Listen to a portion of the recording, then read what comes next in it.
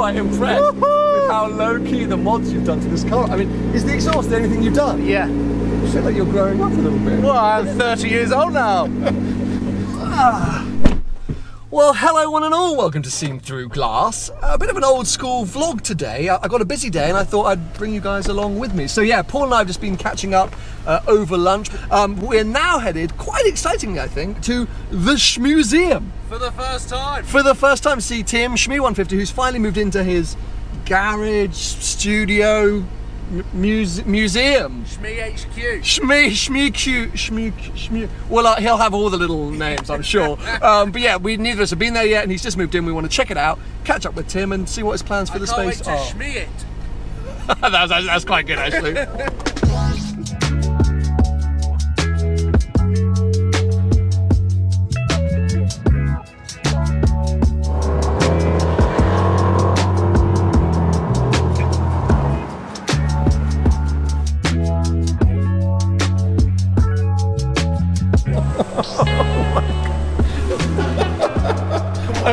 Do your intro. Come on. Do your intro. Shmee. Welcome to the Shmuseum. This place is huge. Thank you very much. Congratulations. Yeah. Does it feel weird or does it feel exciting or? It still feels kind of surreal, like it hasn't happened yet. This has been in the works for so long that it's now like, are we actually here? But it's still the beginning of the project because there's so much we want to do, so many things we want to do. Which is basically what I want to find out, because obviously now we both have our own HQs, I guess. Sorry, Paul. Hello, darkness, my old friend. I'm so intrigued to see how you're going to build this space out, because this is about 17 times bigger than my own space, but it's also a blank canvas right now, right? It is. That was the beauty of it, and this is already quite significantly redone from how this looked. There was no concrete floor, it was a milking parlour, so it actually sat like a metre lower in the middle, and it was just dirt and mess. There was no lighting like this, just a single light in the middle. It was open front and back. You got the ladder out and up you went. I'll pretend I did. I figured what would be more fun than starting with the shell and bringing the audience along for the build of this. And learning how to wire lights and do concrete flooring. Some of It's going to become a DIY channel. What I would say is at least learning how to find the right people who do know how to do these things. That's always important. Okay, well look, give me the tour. I mean, the cars will leave, because I know Paul's going to be doing a video on cars, and obviously my audience, well, I think most people will be familiar with them. So let me nerd out on studio spaces. So talk me through, what's this place going to become? So you come in obviously from the shutter and the door.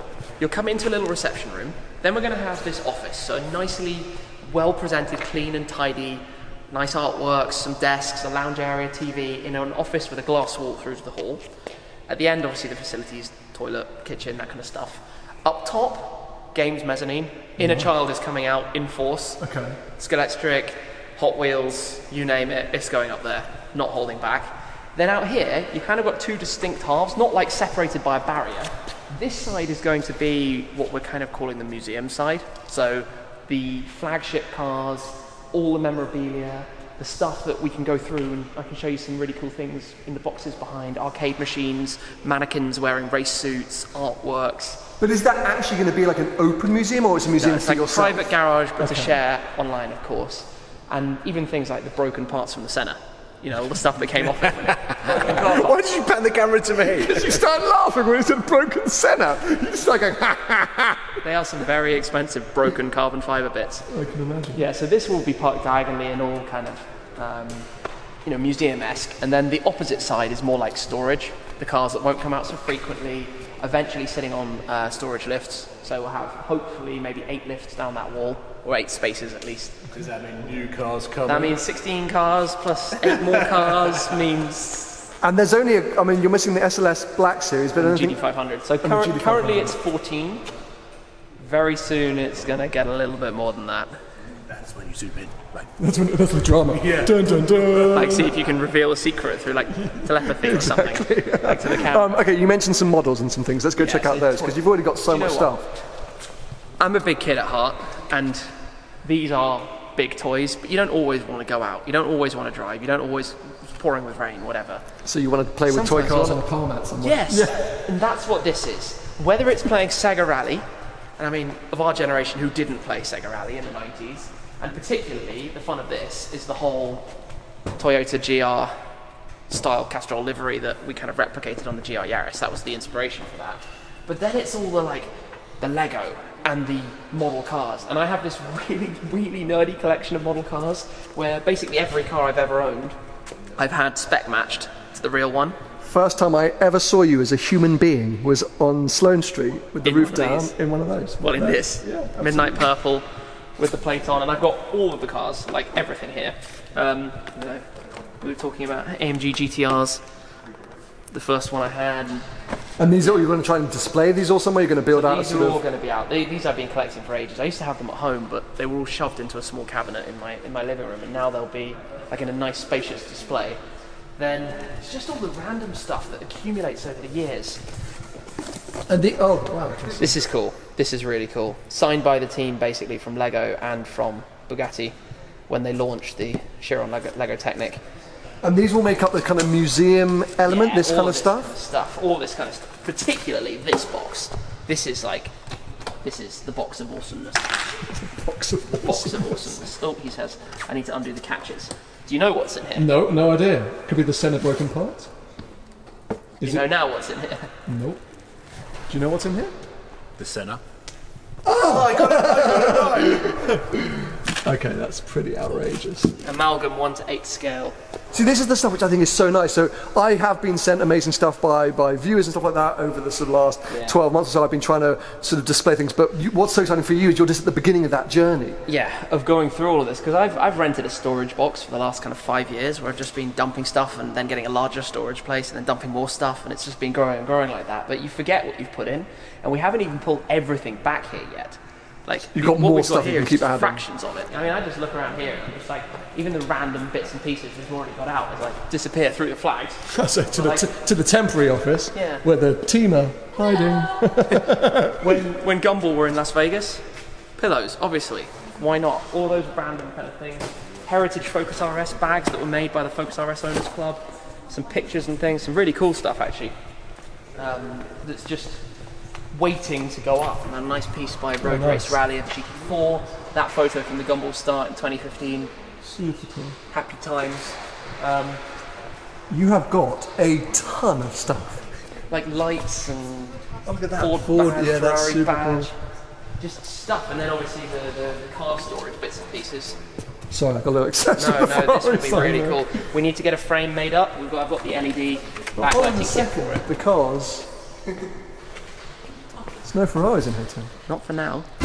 Super cool, as I say, congrats. It's mega to see. I think the F-Type looks fantastic here, I have to say. It's a great, because there's so much space, it's a great photo kind of opportunity set as well. Well, that's the thing, and as you build out those photo moments, will start to become, I guess, an iconic part of the Shmuseum. Which is why, by the way, we did the wall like this, to give it that distinct vibe. If a photo is taken in here, you know it's taken here.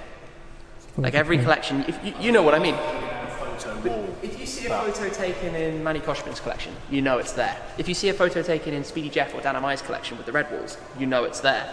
That kind of instant character that a place has. STGHQ, mould mushrooms. You know, people see that mould, they know where they are. I wasn't going to say, but...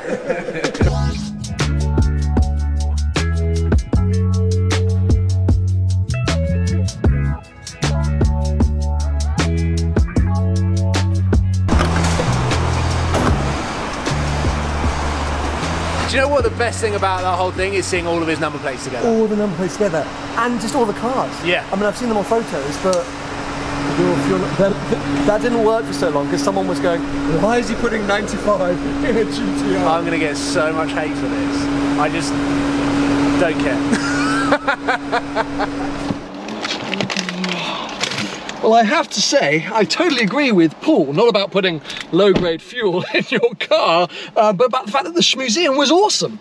So nice to see Tim and catch up with him, but wanted to check out that space. Here's plans for it. We filmed a hilarious video for Paul's channel, starting up all the cars and revving a few, and yeah, anyway, that was a lot of fun. And I think Tim also was filming for his new channel, the Shmuseum, so felt like a good old OG YouTuber filming day. We all knocked out videos and it was great. But as you can see, I've now loaded up with snacks because we've got a sort of 2-hour drive, I think, up towards Norwich for this big Lotus event. So yeah, I'm going to settle in to the F-Type and get cruising.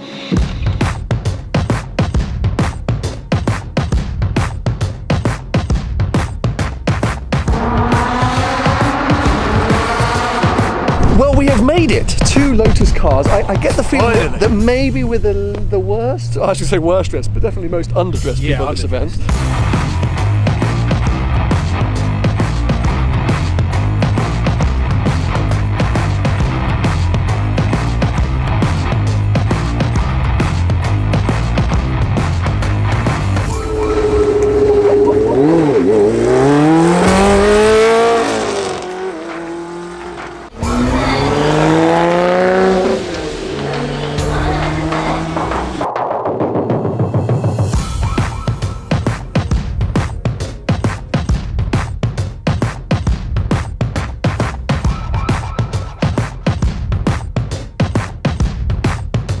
I'll be sharing more of my thoughts on the Emira on the podcast. If you don't know about my podcast, Behind the Glass, just literally search Behind the Glass on YouTube, Spotify, Apple Podcasts, etc. And yes, we're talking a lot more about it, but fundamentally, so excited by this car. I think it is absolutely huge for Lotus. Love the way it looks, love the sort of, well, everything really about it.